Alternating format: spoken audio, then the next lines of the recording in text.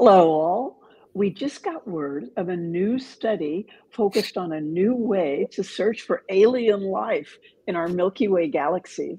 The focus involves what these scientists called patterns of energy. So, what does that mean? We're going to talk about that. My guest today is physicist Michael Tikhonov at Washington University in St. Louis. Michael, hello. Hello, thanks for having me. Yes, I'm so glad you're here. So, your new study was published in late March in the journal Nature Communications, and we have that link in the post description. So, why do we need a new way to search for alien life? Yeah, so for me, the fascinating part of the question is just to recognize that life elsewhere in the universe doesn't have to be anything like life on our Earth. So there's this fascinating question: if life could be totally different, what should we look for? Um, Okay. And so, what you mean by that is maybe it's not based on carbon, it might be based on something else. Is that what you mean? exactly. So, it could be anything, and therefore, how do we look for it? Right. So earthly life is based on carbon because carbon molecules are really good at connecting up with other molecules. But another molecule that people often mention that's also good at connecting up is silicon. So there could be silicon based life. Yeah, and I mean, there are many reasons and many good reasons that people know why life elsewhere could, in fact, look much more like life on Earth. Uh, but I think it's fun also just to imagine the possibilities and like how do you imagine the unimaginable, or that's kind of the role of theory. Uh, so yeah, that's kind of why it's a fun question to think about. And we're not talking here about SETI, right? The search for extraterrestrial intelligence. We're not talking about looking for intelligent radio signals or intelligent civilizations. You're mainly speaking about the kind of life that astronomers nowadays are very focused on finding, and that's possibly microbial life. Yeah. So intelligence is a very strong requirement. So if we get a radio signal that clearly encodes a message from intelligent beings, then great.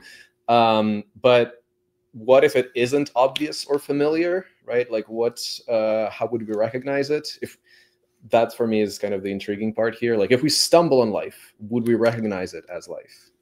Right. So yeah. Okay, so we're not talking about the search for biosignatures, which just last week we talked with Dr. Phil Plait about a discovery of a possible biosignature on a planet, hundreds of light years away. And that's a big thing that astronomers do nowadays is they're using the Webb Space Telescope to look for biosignatures in other worlds. So tell us what a biosignature is and how your proposal is different from that. Yeah. So it's still in the context of kind of search for biosignatures. The key distinction is that people talk either about just biosignatures or what's called agnostic biosignatures. So most practical examples are or the first kind, they're looking for some specific compounds. So, life doesn't have to be based on oxygen, but that's something we can look for remotely. And if there is kind of an abundance of oxygen in the atmosphere of some distant planet, then that's strong evidence, would be strongly suggestive of life. What I'm talking about is in this class of agnostic biosignatures, which is, how would you recognize life just because it's life with minimal extra assumptions? And that is a hard kind of conceptual question. Like even if you take away all practical limitations of our instruments, right? If you could do anything, it's still not obvious. It's even answerable. There are very few candidates. So this must be the time actually to emphasize that our paper is not a practical suggestion. It's a conceptual idea. But the question is hard enough that people still thought that was interesting. Yeah, so our idea was that one thing that we might expect life to generically have is to form a competing ecosystem. so that no, alien amoeba would ever be crawling out there on its own. And then we argue that a competitive ecology would generically leave a pattern in how it consumes resources based on their energy content. But we're still talking about atmospheres of planets, correct? Or are we talking about even down on the surfaces of planets? Yeah, so actually probably not atmospheres. On Earth, we see these patterns in water columns, like in lakes and oceans, and also in soil. And that definitely gets into this question of practicality of the detection. But yeah. So what is it that you're seeing exactly? So you call it a transfer of energy, and you gave the example of, like, in the sense that high energy compounds like glucose convert into low energy compounds like carbon dioxide. So what is it that say more about that? Like, what is that Yeah, about? sure. Yeah, so the idea is pretty simple, actually. So, life runs some chemistry, but chemical reactions also happen on their own. And so what's kind of a difference, and one thing that generically makes life different, is that life cares about how much energy it can extract from a reaction. So a kind of juicier, higher energy compound would in general be consumed first, simply because whoever's eating it can replicate more and therefore consume it faster, right? So on Earth, when this happens, let's say in a water column, you see like oxygen, the juiciest, highest energy oxidant, be depleted first at the surface, then nitrate, then sulfate. So the availability of these compounds forms layers that are ordered by what's called their redox potential. So, and I should emphasize, so layered structures in general are very common, but only life cares about energy in this way. And so our argument is that, if we brought a rock back from Mars and we saw that in that rock compounds were ordered by their energy content, we would say that's strong evidence that life was involved somehow. That's kind of the argument. So would you need to bring something back in order to see this? Or is this something that, or how can we find out if, if, this is obviously happening. If life exists in other parts of the galaxy, this should be happening, right? There should be this layering going on, and there should be this energy transfer going on. But how can we see that?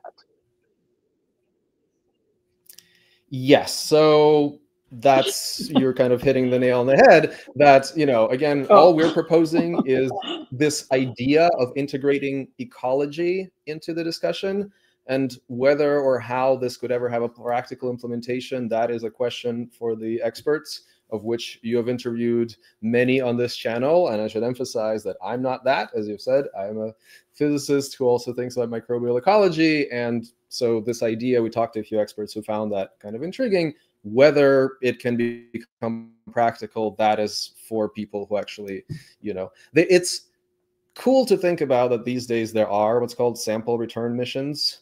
They're usually not, so, they actually landed spacecrafts on, a comet or an asteroid and like brought back some samples, which is crazy to me. But, maybe it's not entirely science fiction. Yeah, but like, my mind immediately goes to, well, let's take some of the moon rocks and let's take some of the samples that we have from, asteroid Bennu, for example, and look at them and analyze them in this way. They've never been analyzed in this way, right? Not in this way specifically. Yeah, no, it's interesting. I'm sure that if people had noticed a layered structure, a lot of this would have caught somebody's attention. So I suspect that pattern isn't there. But if we sort of think of that as an example of something we could look for, or maybe even like beyond this specific argument for layering, just the idea of what else is a minimal assumption about life. Like, we know that life has to involve self-replication, but just that doesn't leave anything measurable. So what else that feels like a minimal assumption? If I don't want to assume something like, oh, it's oxygen, or oh, it's, dimethyl sulfide, as this recent result. What is a minimal assumption? And maybe the fact that life forms ecology is a possible candidate. That's kind of all we're contributing. Okay, so please confirm for me at this moment on April 28th, 2025, the only life we know is on Earth, correct? As far as I know, yes, I believe so. Right. Okay. And so what's your personal feeling about it? I mean, I'm 74. I've been doing this work for 50 years, and I've been expecting the discovery of extraterrestrial life that whole time. That whole 50 years I've been waiting, but so far no life. Do you think we'll find life on another planet in your lifetime? Great question. Honestly, probably not. I'm, I guess, skeptical.